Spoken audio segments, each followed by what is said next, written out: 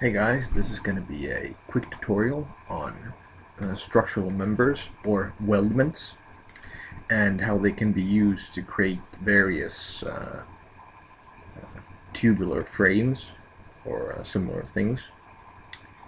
And you start by making a sketch, just a sketch. And as you can see, I'm making one sketch entity slightly larger. We'll see why in a moment.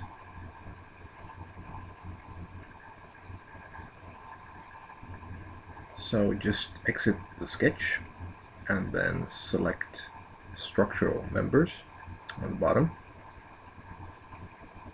I'm going to use an ISO standard pipe, and I'm just going to select the sketch entities, and as you can see, it automatically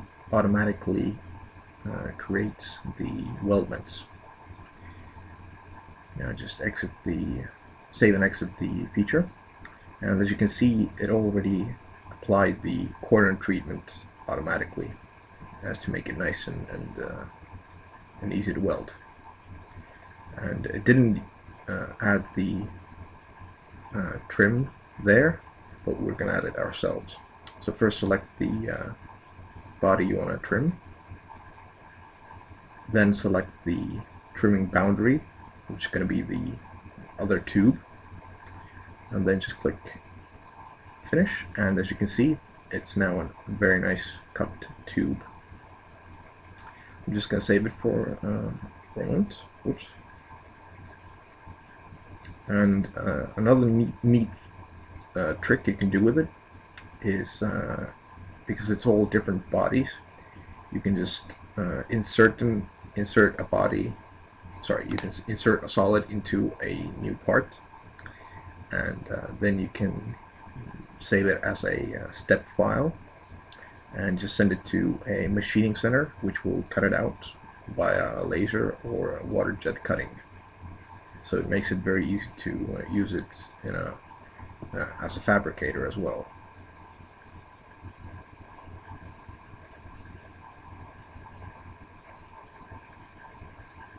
Because we made the sketch movable, it's actually pretty easy to manipulate it and change the dimensions and thus the part sizes as well. And as you can see, we can change it to look smaller, bigger, wider, and the best part is that the tubes automatically move with them, with the measurements. So when you change something, you can be sure that the new parts are going to be right size and right shape. So that's it for me, and thank you for watching. Bye bye.